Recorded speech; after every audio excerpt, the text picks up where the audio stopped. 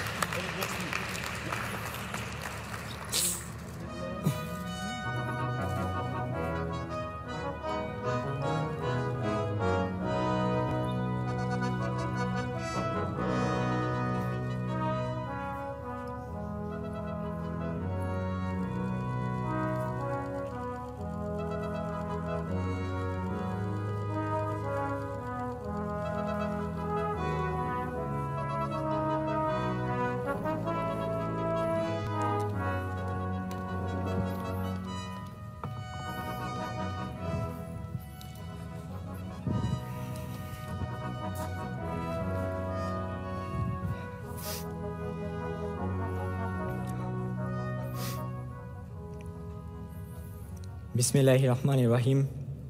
Your Excellencies, members of the committee, ladies and gentlemen, dear fellow children, and all those viewing this program from the other side of the screen, Assalamu alaikum. Today is like a dream to me. Today, I feel so proud to represent Bangladesh among so many important people. I wish you all a very warm welcome. It makes me extremely happy to receive this prize from Nobel Peace Prize laureate Ms. Malala Yousafzai.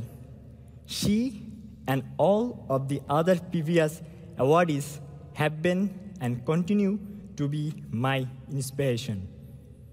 I'm here today all the way from a very remote rural area of Bangladesh called Norel, in this beautiful place of the Hague to share my journey. In 2017, when Rohingyas sought refuge in Bangladesh due to the violence in their country, I started organizing activities for them. It was then that I discovered the power of youth coming together. Shortly after that, I started a small organization, Nobel Volunteers. At that time, I knew very little about cyberbullying. It was this one incident that made me aware of this problem. It was the suicide of a 15-year-old girl named Rupa. You learned her story in the video you just saw. And she is not alone. There are so many others like her. Cyberbullying is a growing and very common issue. In Bangladesh, almost half of the teenagers on the internet are victims of cyberbullying. Let me tell you what teenagers experience when they are victims of cyberbullying. First, they are really scared because they do not know what to do. But then they get frustrated because there isn't anything they can do. This often leads to sleepless nights, problems at school, anxiety, and in the worst cases, it can lead to them attempting suicide. When I heard the story of Rupa, I knew then that something had to be done. I had this idea that the only way to fight this problem on the internet is through the internet. That's when my team and I created a website and app called CyberTeens. We built a network of experts to help teenage victims of cyberbullying. If a victim makes a report through the app, it will be forwarded to a psychologist, a cyber expert, or to the police. Within 1 year, we were able to help more than 215 teenagers and brought 8 cyber criminals to justice. I strongly believe awareness, empathy, counseling, and action are the 4 drivers of force to combat cyberbullying. The fight against cyberbullying is like a war. And in this war, I am a warrior.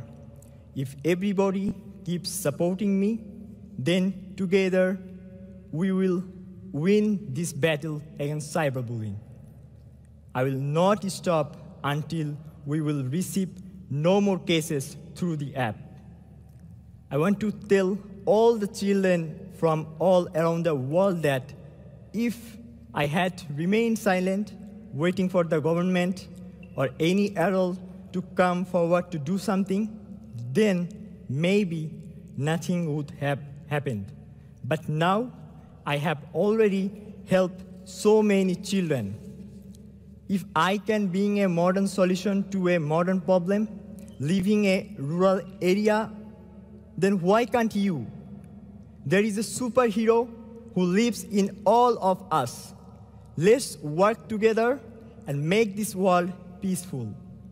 On today's special day, I wish to show my gratitude to Almighty Allah.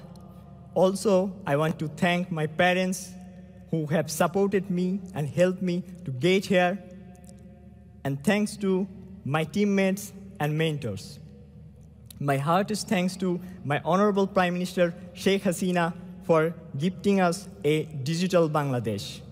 And a special thanks to His Right Expert Committee who believe in my work and give me honor of such an international recognition. This recognition is of the issue of cyberbullying. I would also like to call upon all the other change makers to continue to fight for our rights.